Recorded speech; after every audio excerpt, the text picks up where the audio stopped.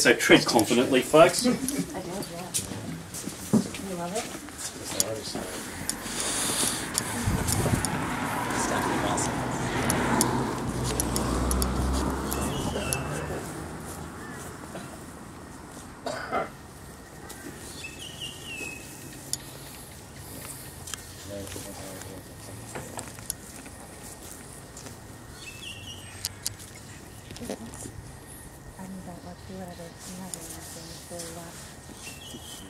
Yeah, I know.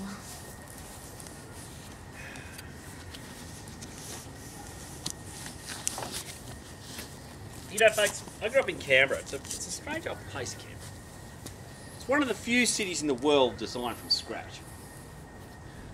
There is Brasilia, which is designed in the shape of an aeroplane, awesomely enough. But there's not too many besides Canberra and Brasilia, Washington DC kind of. And I just had the idea of designing a city. Wow, that seemed like a real manifestation of the power of reason. Like, you know, we figure out how we want to live in the conservation and we do it. And I grew up next to the shores of Lake Burley-Griffin, which was a golf course before they made it a lake, and before that, of course, it was and still is indigenous land. But they I made this lake, and you know, it was planned, and actually the person who designed it, Marion and Walter Burley-Griffin, they were into surrealism themselves. Anyway, but it was a way of sort of creating this kind of planning this evocative city. And we lived on the shores and peninsula. My dad worked for the hospital. My mum did too. They're both medical doctors. And we lived on a shore in this peninsula. And it was beautiful, you know. It was like there's this amazing carillon and this fountain and this sort of bridge going across with all these bats flying over the top of it. It's fabulous.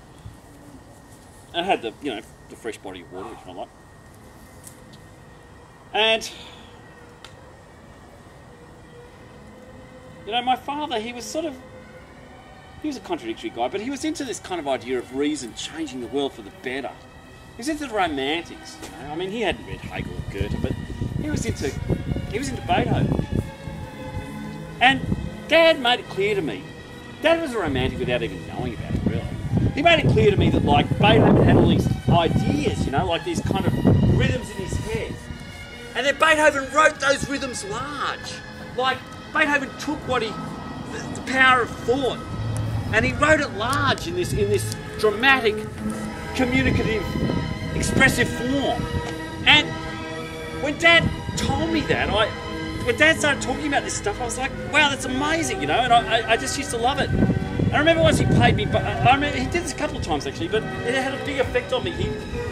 He put Beethoven on the old stereo. We had this great Marantz stereo. It was fabulous. And he put it on and it'd be blaring out, you know, the seventh. And he'd pull back the curtains of the old house we lived in. And as he pulled back the curtains, the mist rolling off the lake through the willows.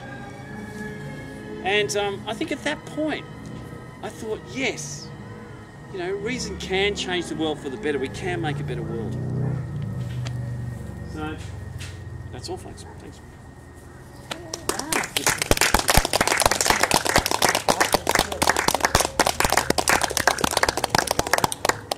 Thanks for coming, everyone. That's Gerald Keaney. That's the Mancave, and that was the final performance. Thank Backbone, thank you, Steve, and everyone who helped out. Thank all of you guys for being great audience members and going to multiple shows, great supporters and friends. Please get along to Backbone's Festival, which starts next week, and keep supporting your local theatre company. Get up to the block and see what else we're doing. You betcha. And this is Colin, who we were talking about before, who lives upstairs. We did. Hi, how are we going, guys? These guys saw many other shows, but missed yours. Oh, that's okay. That's fine. Yeah. But I'm sure the ones you did go and see were fabulous anyway. Yeah, they were great. Yeah. Good. Okay, great. So thank you. You're welcome to hang around, have a chat. Jerry will be out in a second, and you're welcome to have a chat amongst yourselves and debrief afterwards. Watch the moon come over, get bitten by the midgies, and chill with the bats. Thanks for coming, guys. Thank you. Yeah.